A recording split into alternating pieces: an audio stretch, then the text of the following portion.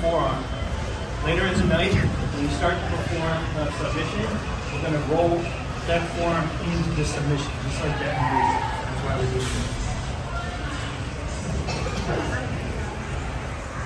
Look up to the ceiling as your chest opens. You need that wide chest to create good posture and straight spine.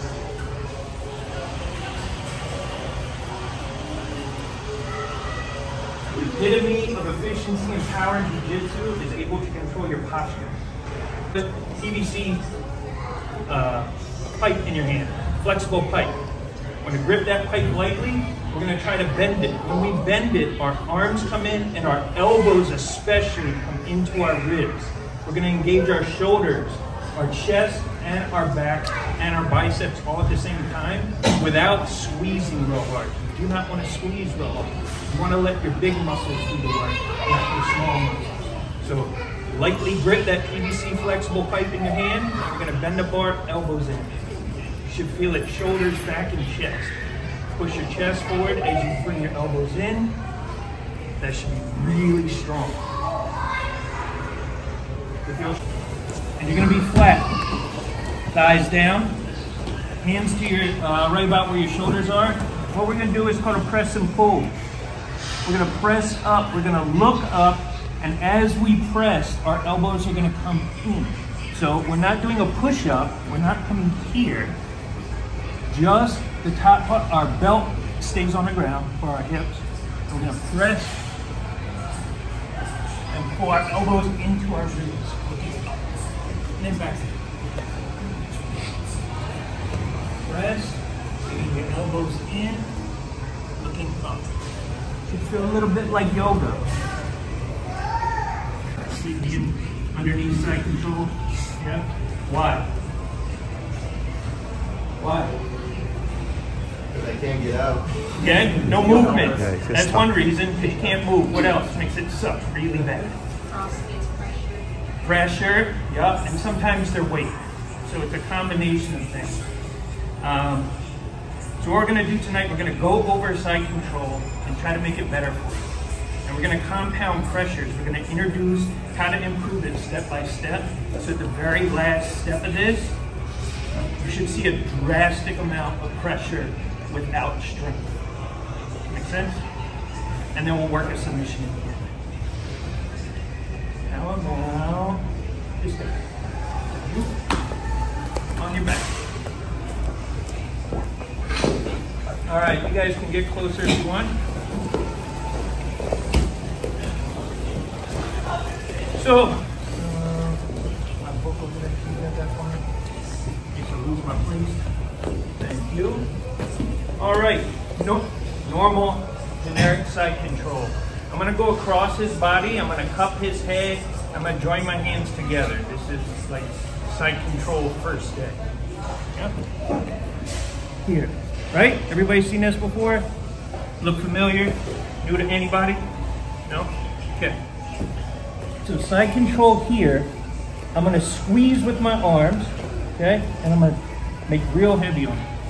I want you to tell me how much pressure, 1 to 10, 10 being maximum pressure, you're feeling once I squeeze. Okay.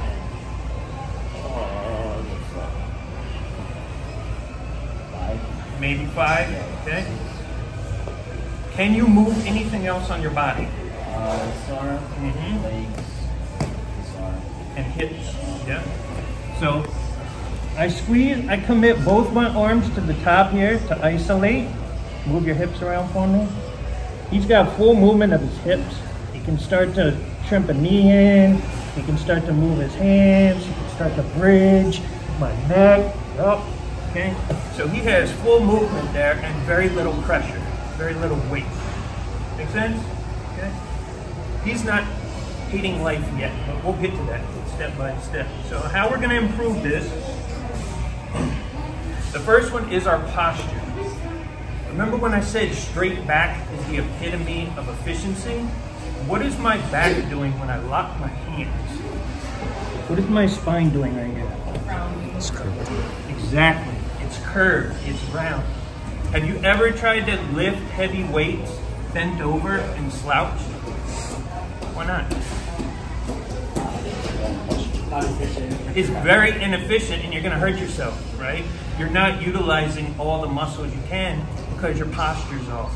So if I'm curled over him like the letter C, my spine is curved, I'm not strong, and he's going to sweep me that way with one good bump. Yeah? Okay? So the first thing I want to do in side control is get my posture up. I want to look at the trophies there because you got some really pretty trophies. Okay? So from side control, from this same position, I want to bring my chest up. Is the pressure any different? If I squeeze, if I do anything else, is the pressure any different? It shouldn't be, but my posture is much stronger. Yes? Okay? I'm going to look up here at the trophies, and I'm going to bring my knees up. If you see me right now, my knees are on the floor. If my knees are on the floor, where's my weight? Say it louder. On the floor. I want my weight on him. Why not? I want him to suffer. I want him to hold my weight. That pressure is going to help me exhaust him, put him in a vulnerable position.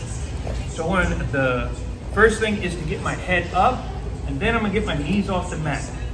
How high do you think I need to get off my knees off the mat? This much. That's it. As long as they're not touching the floor, my weight is starting to come on top of him. So now, I'm going to do the same thing, but I'm going to lift my head up, and I'm going to get my knees off the mat. You should feel the pressure on top of him. So we're going to start with just weight pressure. Okay? So my head's up. How's that? Yep. Feel a difference? Yeah. Okay. So we're up to a 6 maybe? Yeah, 6, 7. Okay, 6 or 7. I haven't squeezed. I haven't pressed. I haven't done anything but look up and get off my knees. So real simple. I'm not using strength anyway. Make sense? So once you get with a partner, do the same thing. Start with the original side control on your knees over and see how that feels. See how inefficient that feels. Pick your head up, look up, get your legs back, and knees up. And ask the bottom person if they feel a difference in pressure. Good? Okay. Grab a partner and build this up. Let's talk about the cross face for a second. Somebody said they hated the cross face in side control. This cross face, did I squeeze her cross face at all? No. Did I force it? No. The cross face, what is the cross face for? What is the utilization here? Wait, sorry, let me go back. Everybody know what a cross face is? Okay, great. So when I put my shoulder, oh, you better know it. Anybody else? Everybody knows what cross face is? Yeah. So cross face here with my shoulder, what does it do for me? And then what does that prevent him from doing? Exactly. In order for him to turn, he's got to turn his head. He wants to turn towards me, but if he can't look at me, if he can't turn his eyes towards me, he can't turn his hips towards me. So it's limiting his movement to one direction, which is that way. That's his only option, if my cross faces. So I don't have to ram his teeth in. I don't have to make him suffer with a cross face. I just need enough contact. Try to look at him. Okay? I'm not ruining his day. He's not going to have a sore jaw tomorrow. It's just contact on his cheek prevents him from looking at me. And that's what that is. Yeah? So how we're going to improve now, we're looking up, we're getting off our knees. But at this time right now, he's still got movement in his hips, right? He can still move his hips. We're going to put an end to that. First thing I'm going to do, I'm going to unlock my hands. Because I'm going to drag my right elbow, bend the bar style, to his hip bone. Okay? Right on the ground, I want to pinch that hip bone. Okay? Open hand, drag the floor, make good contact on that hip bone. What is that doing for me? Stopping him from moving. But if I don't do anything on this side, he's going to start forcing his hips in here and getting his knee in. Right? What do I do here? Bring my knee in to put it on the same spot on his hip bone on this side. So I'm creating a vice or a wedge here. So contact on both sides. He shouldn't be able to move either way. So he's gonna start to really freak out because he can't move his hips and he can't move his head. He's only got one arm to move at that point. So I get off my knees, I pinch the hip, bring my knee in for contact. I'm still not squeezing anything. How's that pressure? Oh, yeah, it's good. How would you rate that pressure? Oh, very good. Okay, 7 or 8? 8, 9. Okay, he's suffering now. So we're adding just a little bit more. We're gonna open our hands to bend the bar. Chest comes up and we're dragging this back to the hip to pinch and bringing this knee to touch here while we're off our knees. So creating a vice here, off our knees and looking up. Try to move. Thank you very much. So on 3, we're gonna clap and then we're gonna get a partner and we're gonna try that part. 1, 2, 3.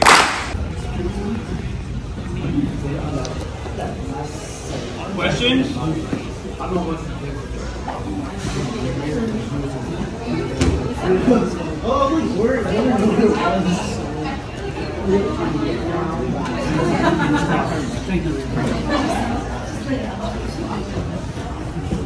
When you've gone both ways, you can cross face. One reason for a cross face is so he can't look at me, so he can't turn towards me. I've got a variation of cross face I use a little bit, which takes his spine offline. What the spine offline means is if his spine or neck turn from a straight line at all, his power goes down dramatically, okay? How I'm gonna do this is I can switch to cross face. I'll stay on my knees so he doesn't have to suffer. From this one, I'll come to the other side, and as I draw this one back into the hip, I'll take his head offline. How's that pressure? Okay? What that does is if this is the straight line down his body, my elbow is pulling his head to the side, forcing him in this direction. He really doesn't like the position and he will fight just to get his neck straight. So I'm gonna be one move ahead because he's gotta straighten his neck before he does anything. That makes sense? So that's all an option for the cross. All right, last part of this, which goes to the question over here. I also like to take the head offline and keep the cross face. I like to do things that I can do in gi and no gi. Same move all the time. Makes my game real easy for me. I want to come under his armpit. The hand under the arm comes under his armpit and I can cup. If I want to grab the gi, I'll grab the gi, but all I need is a cup under the armpit and I'll drag it back. What's that do to my cross face? It brings my shoulder this way. It turns his head. It's not just a soft cross face. It becomes, watch his face and chin. How's that pressure? Yeah. Okay? So if you can cup under the armpit and drag it forward, your shoulder automatically comes forward and presses his face in one direction. If he's looking that way, he can only go that way. But with my body on him here, there's no way for him to turn at all. So I take the ability of him turning towards me away 100%, and I take his ability to turn that way away probably 95% because of what else I'm doing. So I'm compounding the trouble for him. So I'm gonna switch my cross face to under the armpit, and I'm gonna drag it back, like the bend a bar exercise we did this way. And with my feet, there we go, off my knees, and with my feet, I'm gonna drop my chest instead of being on top of him like a table. I can be heavy, or I can be really a lot of pressure. I'm gonna take my chest from here on top, I'm gonna drop it right to the side of his ribs here, just where it crests, right here. Then my feet are gonna push forward, so my whole body is gonna put pressure here. Now, I'm gonna put all this together and then you rate it out of 10. So I'm looking up under the armpit, bring both elbows out, off my knees, come back.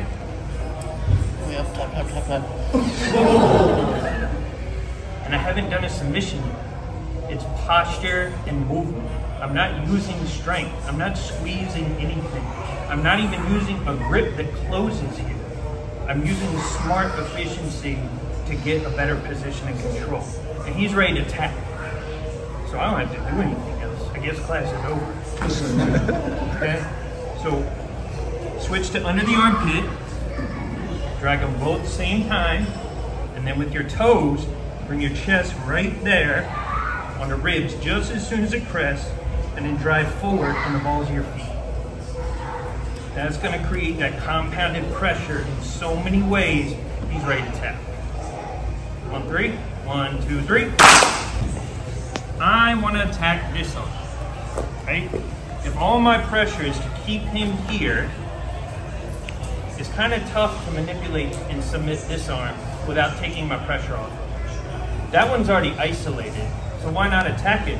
Both my arms are in that direction, and I don't have to take my pressure off to attack that arm. Does that make sense? Okay. So, what I'm looking for on this side, as I generate pressure, is I want his elbow to come away from his body. Anybody know why? It's weaker. It's weaker. It's very much weaker. The higher the elbow comes away from the body, just relax, okay? This is his strongest position for his arm. Elbow's close to the body.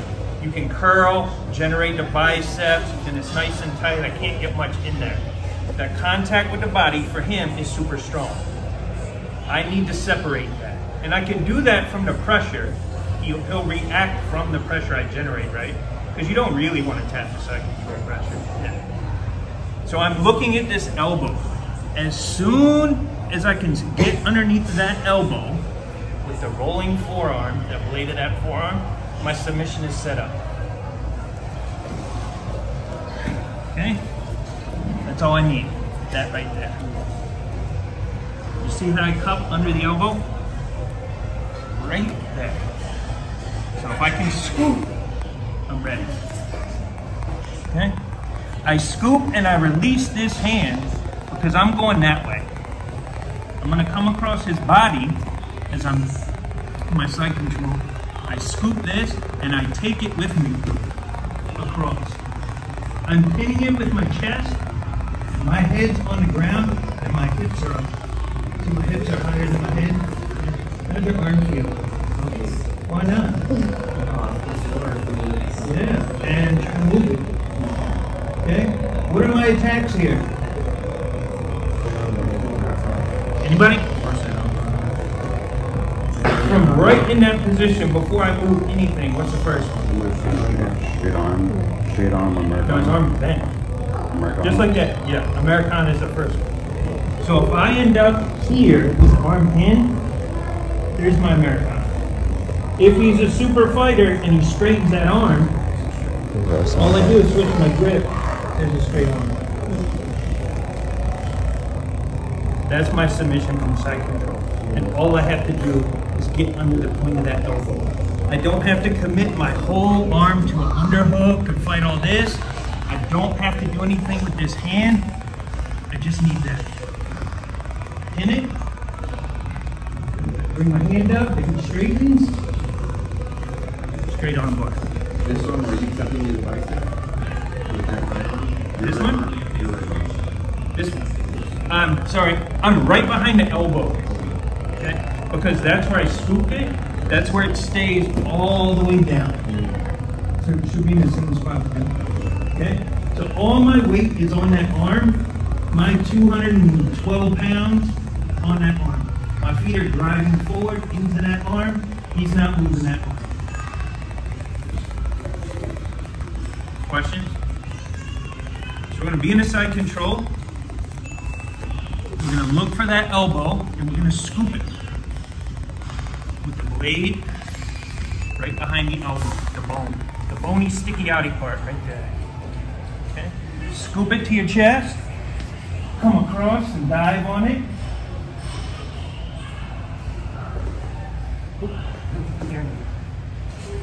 And there's your two submissions. Americana, straight armbar. I still have same position. I still have pressure on him. And he has very, very little defense to counter either one of those because my body weight is on top of it too. On 3. 1, 2, 3. It's still on the mat. No, you have to bring your head up a little bit to get that hand under. So I'll scoop, I'll dive, my head's on the ground as long as I'm diving, but I can't get my hand in there. So I pick my hand up like I brought my knees up, just enough to get the hand in, which isn't a lot. There you go. Okay. Bonus. So we dive. Sorry, these things keep falling. We dive. He's isolated. He doesn't want to get Americana. He does straight arm bar or make straight arm. I can't finish it for whatever reason. That's for you.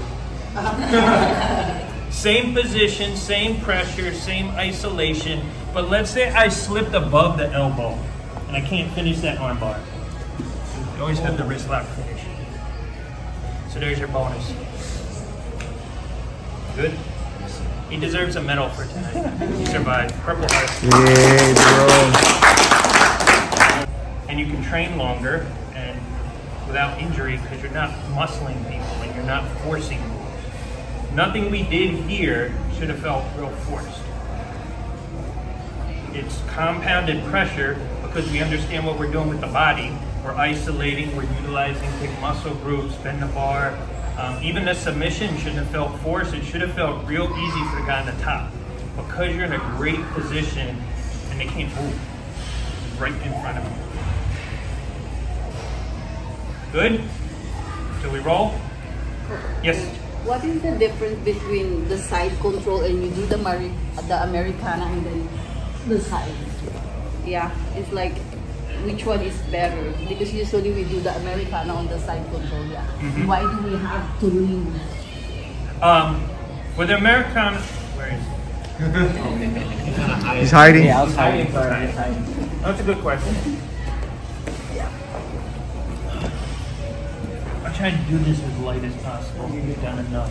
So why do I look this way? Is that your question? Why do we have to dive in, which is we can do the Americanas on the side as well? Because the pressure transfers from here to here.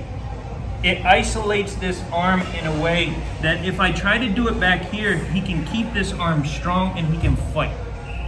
Okay? But if my weight's on top of it and it's pinned, he can't do anything with that.